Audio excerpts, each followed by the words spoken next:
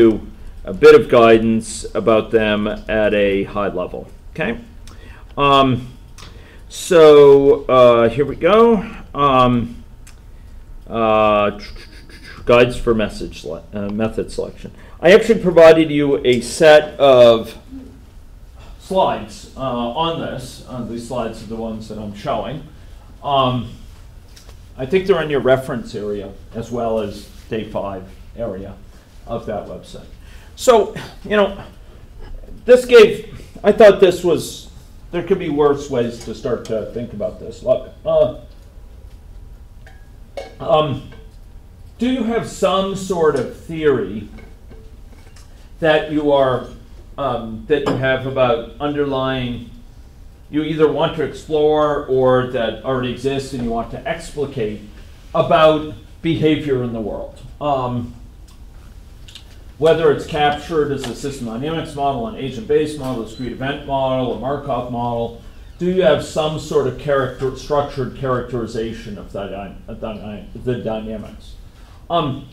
If you're seeking to know what the underlying situation is, to understand, say, the latent states, project and what-if questions, if you have time series for one or more measurements from this model over data over time, you might really want to consider filtering techniques. These are techniques like particle filtering and, by extension, particle MCMC and Kalman filtering as well, although we didn't have time to discuss it. It's a bit of too much of a dated technique. I don't think it's a great match for our needs. Calibration will allow you to match data points over time, especially if you have cross-sectional data points.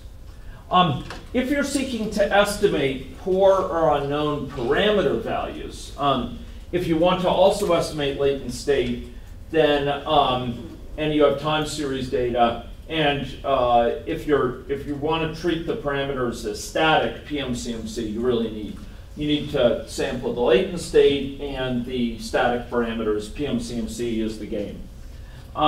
If you have parameters that are changing over time and you want to estimate those and the latent state, particle filtering, like Xiaoyan used, is a good solution.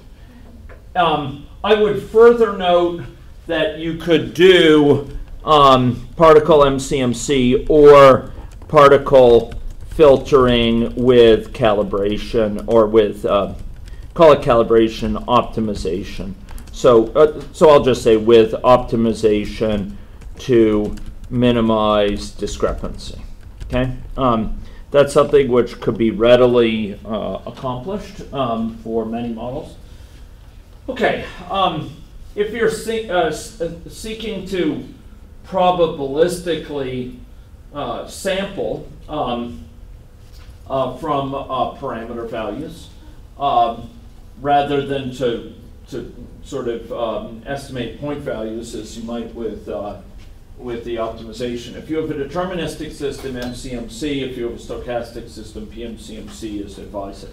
If you want to arrive at a single best estimate of values, calibration to data, or again, this particle filtering with optimization, okay, would be appropriate there. If you're seeking to inform parameter values based on collected data related to specific subpieces of the system, parameter estimation, just directly, if you have information about small subpieces of the system, often through direct translation of that into parameters, or what's called backing out, you can gauge the parameter estimation and put it into your model. It's not about emergent behavior of the system, but rather about particular pieces of the system in isolation. We didn't get a chance, it was part of my plans, but we didn't get a chance to really go into it, where deep learning fits in. Deep learning is a technique we apply in our lab in a growing number of cases. It's really an effective technique when there's a lack of good theory for it and you're seeking to capture empirical regularities that are unlikely to change because of changes in the underlying data generating process. If you are seeking to recognize faces, or recognize cough sounds, or recognize snoring, or recognize whether a given sound contains a sneeze, something like deep learning is great. Those are unlikely to have data generating process changed a lot. If you're seeking to engage in deep learning about health patterns of health linkage between different variables, you have to be very cautious because those might be different in the event of different treatment regimes or clinical intervention strategies or lifestyle patterns, etc. So you got to be very careful about counting on these empirical regularities staying the same.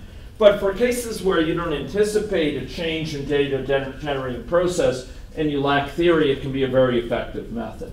And some of my interests lie in leveraging deep learning for certain areas of the system where the theory is absent to supplement simulation modeling. Deep learning is an approach that's very current right now. It's very widely used, and it has a heck of a lot of hardware support behind it as well as software. You may have heard of DeepMind and TensorFlow and tools from Google and others to help build what are called deep neural nets or deep learning systems. They are very powerful tools when you need to capture regularities without a strong theory and where you have a set of variables that are not going, where the data generating process is more or less well defined. Again, recognizing face is a good example of that. They have the limitations, but they are very effective for lots of cases where you don't know ahead of time what the rules are by which it operates, but you can capture features of the process, say classification effectively. A good example of this, which applies to the work you've seen this week, would be for Yuan's problem. Remember that classification of tweets that first day? That's a good example of a problem where we don't need to have a lot of theory for how that works. The data generating process might change, but slowly. And deep learning approaches for parsing, for doing classification of text is a successful approach in other areas. So one of the areas where I'd like to take her work is trying a deep learning, or at least a connectionist approach, an artificial neural network, which is not necessarily as deep as a deep learning environment, to try to classify tweets. That would be a good example of something that I think is a good match for that sort of problem. It would be a terrible match to use it for the sort we've just seen with measles or chickenpox, because you can't examine effectively counterfactual regimes. And you're not getting the advantage of a mechanistic model that aspires to causal pathways. Is one of the key reasons why. We haven't had a chance to talk about it. I was really hoping very much to do so. CCM is an amazing approach. It's one we put a lot of effort into with great effect. The first time we offered this, it was a big module in it. I decided to pare it down this time, and I'm not going to be able to say more than a few words about it. But suffice it to say, it leverages the theory of embedding, this notion of being able to reconstruct a shadow manifold from delayed versions of a time series to recognize causal relationships between variables. And I will probably say a few more words about that in a few minutes, because I think it's worth knowing about. For filtering methods, I talked about particle filtering, and I made reference to Kalman filtering and PMCMC. So if you want to understand the underlying distribution of system state over time, in light of the model and one or more time series, and you want to keep it aligned as data comes in, to project forward, examine impacts of interventions. This is like classic filtering area. If you're dealing with discrete state, hidden Markov models are a good tool. An example in Brianna's case, if you're dealing with an underlying Markov model, for certain needs, a hidden Markov model might be a very good match. I would further say you can do hidden Markov models with MCMC estimation of parameters, which gives an understanding of parameter values and their possible variation. Xiaoyan has offered to talk in some detail. She's out of the room right now, but I said she'll be available tonight if you're interested in talking about that. If you're dealing with continuous state, not categorical states, like are broken out in a Markov chain, but if you're dealing with states, more susceptibles or fewer susceptibles, more infectives or fewer, more exposed or fewer, higher values of log C or less. If you're dealing with continuous state of an underlying system, particle filtering and MCMC are your tools. Those are your tools of choice. If you need to estimate or that are parameters that are plausibly or clearly static, PMCMC is your tool. If you don't really need to do that and you're dealing with parameters that you can approximate reasonably as varying, particle filtering could still do a good job, like Xiaoyan's examples. It can do a great job. And if you're willing to calibrate those parameters to arrive at a point estimate, you can do calibration with particle filtering and optimization. So that can be effective. Kalman filter is an earlier technique. I don't recommend it, particularly with nonlinear systems. It's problematic. I can talk about that afterwards if people are interested. Estimation methods. Calibration estimates parameter values governing the system in light of data. They're point estimates. You can calibrate to multiple types of data, cross-sectional and time series data. It may require many realizations per parameter combinations if it's a stochastic model, and it provides point estimates for most calibration mechanisms. MCMC samples from a joint distribution of parameters. It's much more powerful than calibration, but it's much more intensive as well. It's not advised for stochastic models for which you really need PMCMC. In principle, you can sample from multiple models, okay?